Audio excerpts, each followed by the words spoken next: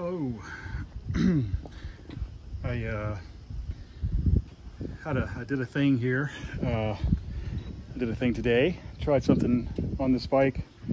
I wanted to kind of see if I could make a little video about what happened here, what I did today on this, and see if it helps anybody with any ideas or questions. I had a 5010 2021 C-Build XT, and you know, obviously that's a 27.5 bike. But you know, Santa Cruz just came out with a Bronson, so I was kind of thinking it'd be pretty cool to try a mullet on a 5010 as sort of a mini Bronson. It did kind of had a 29er fork laying around, but it was a 150. It's a Helm 150 coil. It's a really sweet fork I have on a different bike. It's also over forked, but anyway, I just that's what I had available. I went from, you know, the 140 that's stock on the, it had a 140 pike stock on it, and I put this Helm on just because that's what I had. Would have probably tried going to a 130 since I was already going with a bigger wheel. A lot of people that I've heard and talked to have suggested, you know, if you're going to do a mullet on an existing 27.5, potentially you want to size it down 10 millimeters and not up 10 millimeters, which is what I actually ended up doing. So, you know, technically 20 mil higher than you might really want if you were trying to do this more long term. I'm just trying it because I could. And again, I think if I had a 130 fork, I would have put that on and probably been a little more happy with it. But I did enjoy riding it like this, and I learned a few things. It's just my first. I've ridden a mullet before. I think it was a 69er or something way back in the day. You know, with mullets, kind of, they didn't really ever catch on. But now that the World Cup riders are winning, having fastest times on the mullet wheel configuration, a lot of the companies this year especially have really, you know, with the Transition Patrol going that way, Santa Cruz doing the Bronson and the Chameleon in a mullet. So some bigger companies are trying to, well, they're not really, I guess Transition's not bigger, but you know, really reputable, awesome companies are giving this a go and seeing what they can do.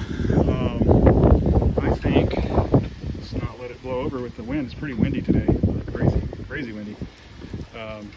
Anyway, 3 points of contact.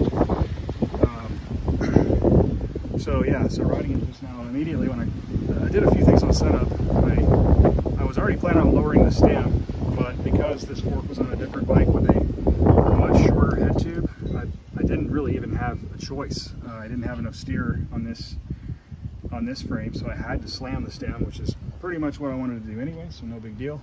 And again, this is just a test, temporary thing, so I'm not worried about it, but that worked out. I was already planning to do that. I ended up having to, you know, kind of I rolled the bars slightly. I felt like that was necessary, going with the bigger wheel and the 20 mil, or the 10 mil, sorry, 10 mil of additional height. And then I did also change, you know, which is obvious when you raise your front end of your bike, your seat is going to do this. I went a little bit even more probably than even more nosed maybe than I normally would, just because, you know, with the seat angle slacking out, I figured put yourself in a more aggressive climbing position with the seat angle. You know, I'm not too been out of shape about the seat angle being a little bit slacker, because I mean, you can always adjust your body on the saddle a bit, and you can use body English to keep your tire from spinning out and keep your front end on the ground. It's not that hard to shift your body. A lot of the companies are trying to get the the geometry optimal, to where the bike does a lot of the work for you, and you just kind of sit there and pedal, and you don't even have to really think about, you know, body position and weight, you know, and kind of balancing that between front and back. And that's great, you know, it's good. That's what they should do. They should make the bike perform as well as absolutely possible, but I don't think it's that big a deal. You know, if your seat angle changes by a degree, you can certainly overcome that without much hassle, really. One other cool thing, you know, obviously that's great, is the bottom bracket is going to come up. I always feel like 27.5 bikes are really bad about pedal strike, and I hate that. It's one of my least favorite, other than getting your head hit on a headache low branch and getting knocked off your bike. that's worse. And then of course real bad crashes are worse, but like just general riding stuff, paddle strike's one of the worst freaking things. It sucks. It's so jarring, and it, you know, tears up your cranks and just throws you offline, and you know, whatever else, all that crap. Anyway, raising the bottom bracket, good, always good in my, well, not always good, but good in this case on a 27.5 to me. I just think they're too low in general. I just find the ground far too often with the crank arm. So the other thing that I did change, that I did notice was kind of needed. In the 27.5 configuration, this bike was already, the suspension on the rear, you know, the rear shock was already set up really nice for my weight and just riding style. The front fork, you know, obviously is different anyway. It's a totally different fork. And with this coil, you do have low speed, high speed compression. So I did play with that stuff, but that's kind of separate from what it did to the rest of the bike. The rear of the bike, I felt like I did need to stiffen up, you know, add some compression to the rear shock, just because I think just it actually got my body weight back on the rear. This is that much more, and it was noticeable, and I was getting quite a bit more bob, like pedal bob basically. Well, it wasn't so much pedal bob, it was just small bumps were really going fairly deep into the travel. And again, I think it's just because I had loaded my body weight that much further back. So I just made a couple of adjustments to that, and that really kept it much higher in the travel during the ride. So that was cool. I mean, the front 29-inch wheel obviously just motored over everything. I haven't been riding enough lately, so it's kind of hard for me to tell whether I could say it's that it's fast right now. It didn't feel fast today. You know, I always feel like 27.5 bikes are pretty slow, but I didn't feel fast today, but I think that was just me. I think the bike was plenty fast, and definitely faster with the big wheel. And it, you know, certainly just ran over small bumps, but I had that low speed compression dialed in pretty good on that helm fork, and that fork is awesome. So I mean, that's also part of it. It's just really, really supple and plush, and then it's got awesome high speed compression control too. So if you take a big hit, it's fine. So that is an awesome fork if you're looking for a 29er coil. I know it sounds weird, but you know, if you haven't thought of, you know, most people have heard of this fork already, but usually coils the low end stuff. This is definitely not anything remotely like a cheap coil.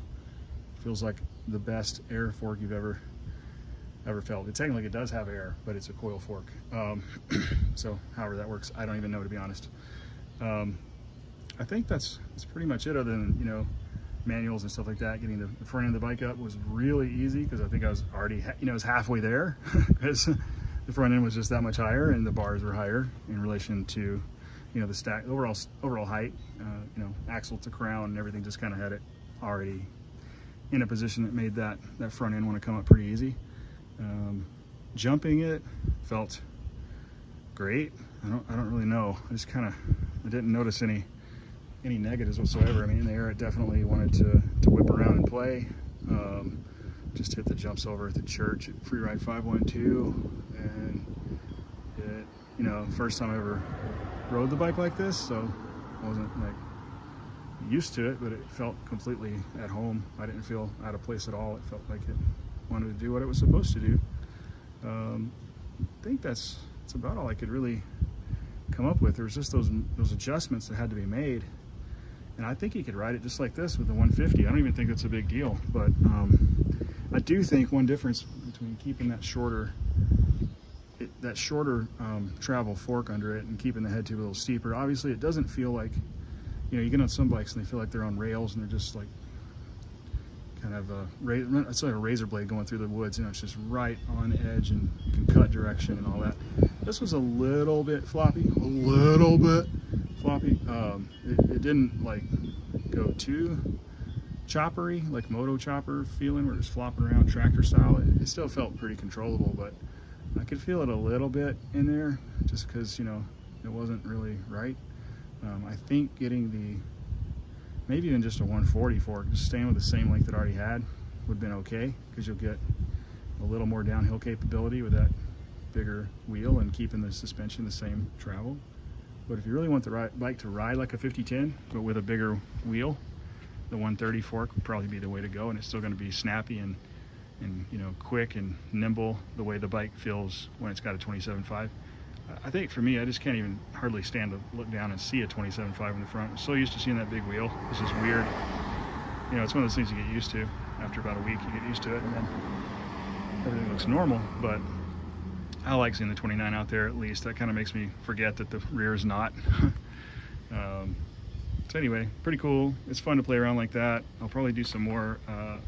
You know, I think I am going to get another fork that's actually for a different bike, but I'm going to put it on here first, because it's going to be a 130 29er that I do need for a different build anyway.